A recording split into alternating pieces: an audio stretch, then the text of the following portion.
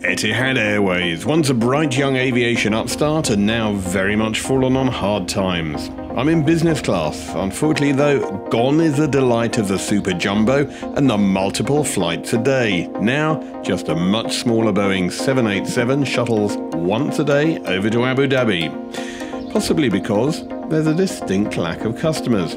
Melbourne, number 2 in terms of size of cities in Australia, endured the world's longest lockdown over the pandemic, and still passengers seem reluctant to go anywhere. Lots of flights, but it's eerie seeing the terminal so empty. I needn't have worried about finding somewhere to sit while I wait for check-in to open, and there we go. And there's absolutely nobody ahead of me as I head to check-in. It took nearly 2 whole minutes to get through security and walk through deserted duty-free and head to the lounge, after looking at some of the other airlines which are now coming back to Melbourne. The lounge is upstairs, away from the hubbub of the terminal. Now, Etihad used to run his own lounge in Melbourne.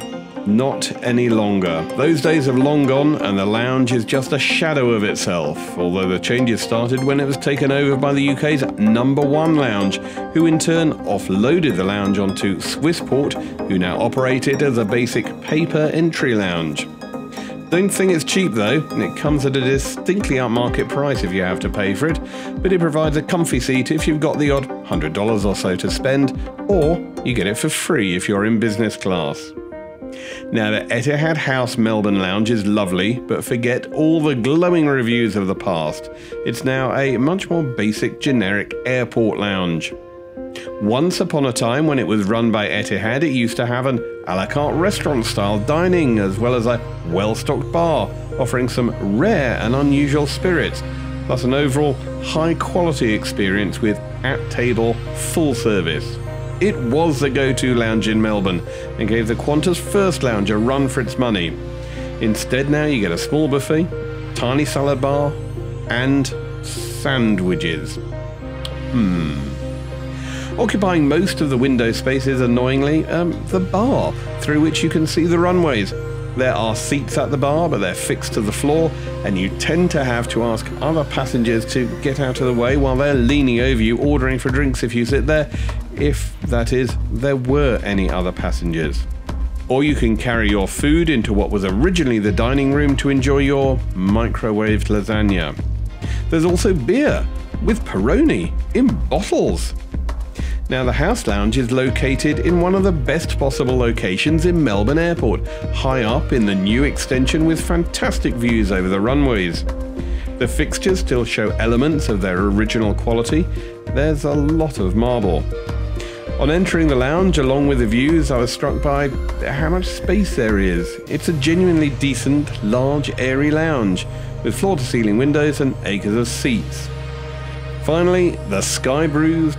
Dusk went about dusking, and there was still no sign of my 787, or indeed other passengers.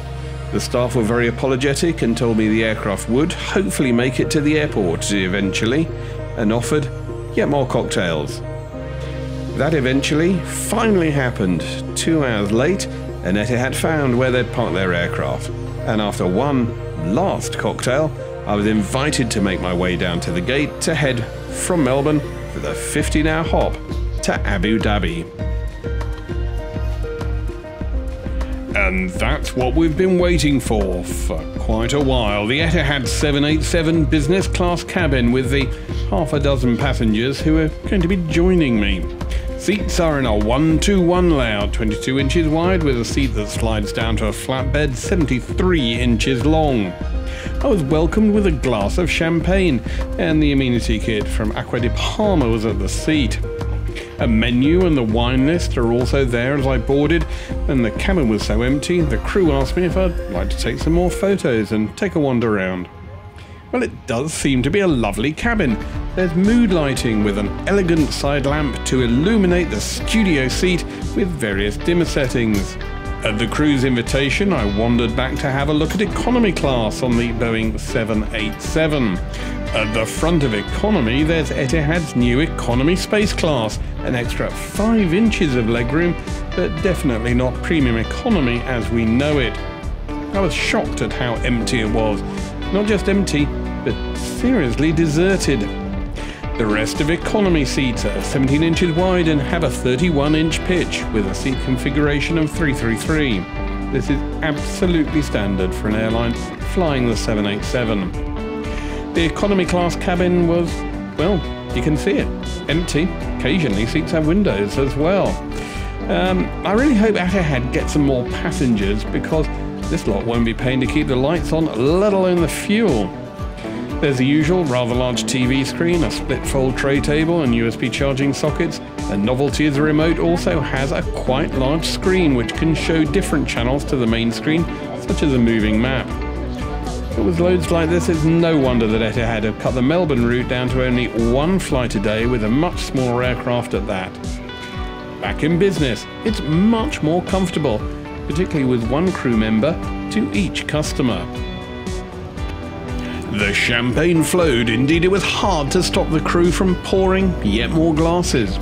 Now I was hoping for a full amenity kit, unlike the shorter option offered on flights to London. Unfortunately, although somewhat bigger, it's still only a basic amenity kit, and no pyjamas are offered. With Etihad's drastic cutbacks, they've been enhanced out of existence. Now, Etihad's new business class seat has fully flat beds for a good night's sleep. The airline specified these before their cutback started, and the hard product remains. It's got very good direct aisle access from every seat. The small remote, which also has a screen on which you can display the map, is quite useful because, goodness, that main screen is very slow. Although it does have live TV when it finally works. The Etihad Airways film selection is called eBox and comes with 100 movies, lots of TV series and games. However, I have heard some passengers say that there isn't much to watch. That's simply because you've got to explore through the A to Z list to see what's loaded. Now, the small armrest beside your seat doubles as a stowage area. It's lifted up with a small catch and it's got noise-reducing headphones in there. They're great, high quality with a decent sound. I went through the long-haul version of the Aqua de Palma amenity kit. Now, it comes in a dark leather bag and it really looks the part, but unfortunately, like its short-haul cousin, it doesn't have that much actual content. There is an eye mask, earplugs, basic wool socks, and the famous signature fresh fragrance, which is basically a whiff of cologne. Now there's plenty of stowage with room beneath the ottoman at your seat for shoes, plus a small shelf in there. Seats themselves, they alternate with half of the seats facing backwards. That's a little bit unusual, particularly at pushback, and your legs go into a little tunnel in the seat in front. All gaps also have a small gap to the aisle. You've got to push the seat back to actually get out comfortably. Etihad's latest safety videos and arty shoot at the Louvre, Abu Dhabi, and it also includes in-flight prayers. Now that's the route we're going to be taking, over the Gibson Desert and then over the Wallaby Plateau. Haven't I got a lovely name? And nudging Sri Lanka at the bottom of India before, in 14 hours, we finally get to Abu Dhabi in time for breakfast. Most of the route, as you can see, is over the ocean. Of course, the 787 has extended range twin operations approval, or ETOPS. Great to see it on the in-flight map. However, the screen itself is an awfully long way and it's virtually impossible to touch it without climbing out of your seat. The remote control solves this issue, but it's a bit awkward and clunky, and often you want to leave it on the in-flight map because, let's face it, Etihad will offer a lot of different ways of maps.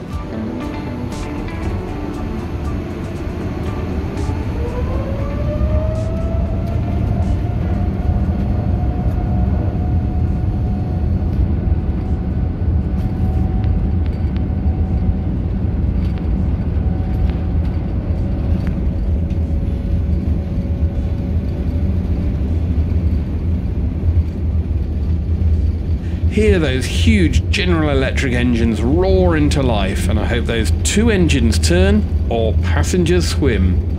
That's the other meaning of ETOPS.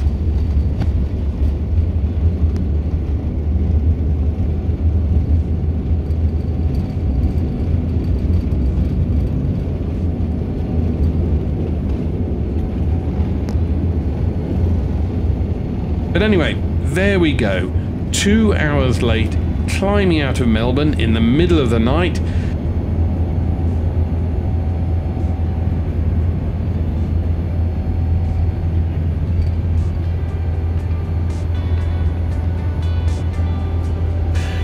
We're up, aloft and climbing over the wonderful delights of Ballarat. Time to get comfy in the seat, which has almost as many positions as there are lighting controls.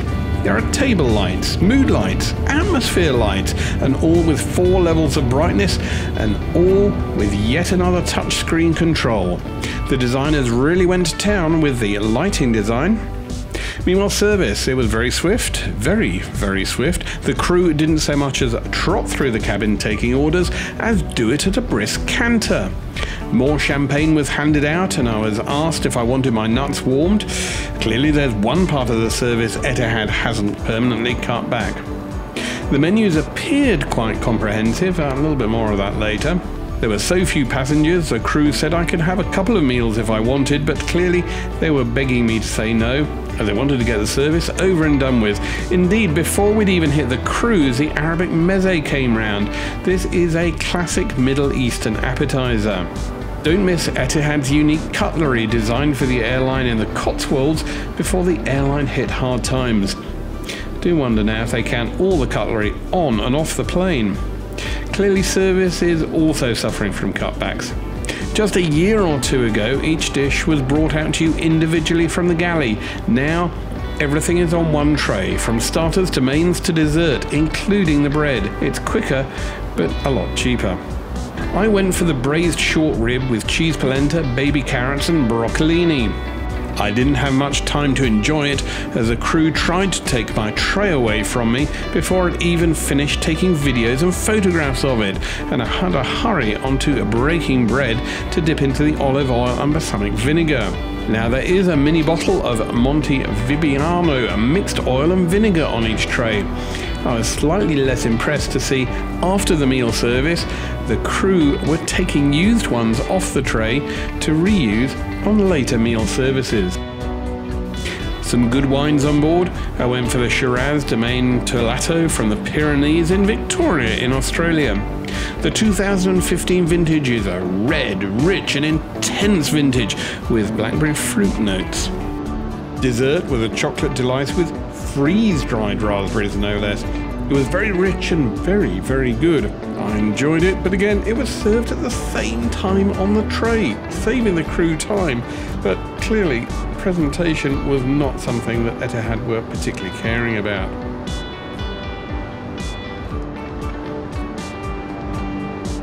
Now, with dinner done, by the time we were over Adelaide, I took a stroll through the in-flight films. In the blockbuster section, there are only a dozen listed, and you've got to delve into the sub-menus to see everything that's available. Well worthwhile doing so, because hidden away are several art house British films which would otherwise be hard to find. And it must be said there's a huge amount of dross in there as well.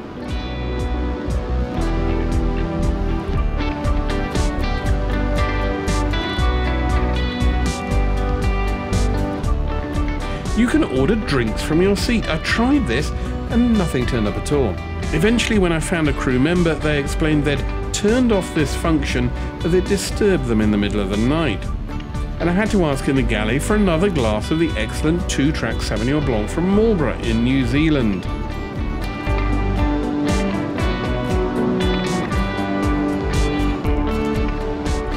"10 hours later, I managed some sleep, if only because there wasn't a lot else to do, and the crew seemed to pretty much vanish during the night. We're nearly in Abu Dhabi now, and I, like many of the passengers, and certainly the crew, were looking forward to finally landing. But not before we have breakfast. Now, Etihad are famous for their in-flight breakfasts, and the menus offered everything from, well, cheese omelette with chicken sausage, herbed potatoes, baked beans, ratatouille frittata, passion fruit muesli, toasted banana bread. I made my choice only for the crew to announce nothing had been loaded. The only option if you wanted anything hot for breakfast was the crew meals, and that was egg on toast Not bad egg on toast, indeed a very good egg on toast, but not what I was looking forward to. At least there was a decent latte and orange juice, and the tray did contain the promised warm breakfast bakery. There was natural yogurt, apple compote, toasted granola and seasonal fresh fruit. But it was all served on one tray, brought straight from the galley. There's no mucking about with individual plated service, so no, it was slammed down, tray was brought out, tray was taken away. At least there's a nice big table to serve it on, but surely it's not too hard to load a meal for half a dozen passengers.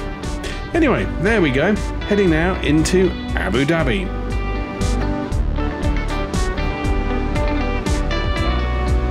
All too soon we began a very slow descent into Abu Dhabi, and it was clear why this aircraft had been delayed. Abu Dhabi has had some of the most torrential rain it had seen in decades, and all flights were delayed. The city normally gets about half an inch of rain a month in the rainy season, and the rainy season only lasts 1 month. The rest of the year pretty much dry. Instead, an abnormal storm had arrived and brought with it several inches of rain, which the airport and runways were quite simply not designed to handle.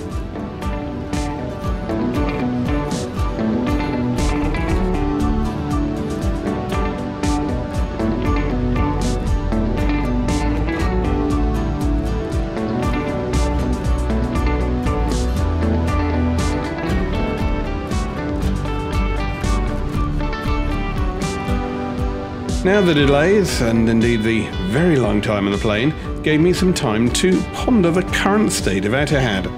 Etihad no longer give you a lavish treatment when you're on a flight, but it does get you where you want to go in some style, and with most of the perks you expect with minimal fuss. Now certainly the hard product, the seats, the planes, they were ordered before Etihad tightened its belt. It's good to see that the Abu Dhabi-based airline is still using the aircraft it ordered, despite years of heavy losses and major cutbacks across the board.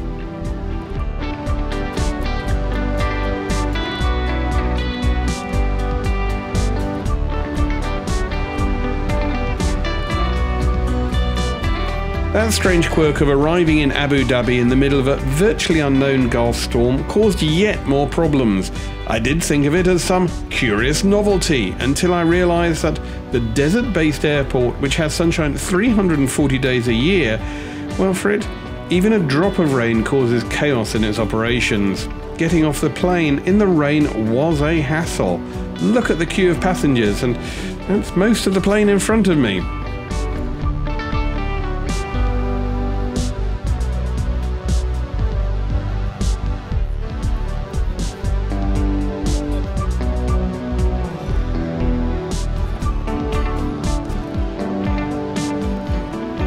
Even as soon as I was off the plane, then Abu Dhabi seemed very, very quiet.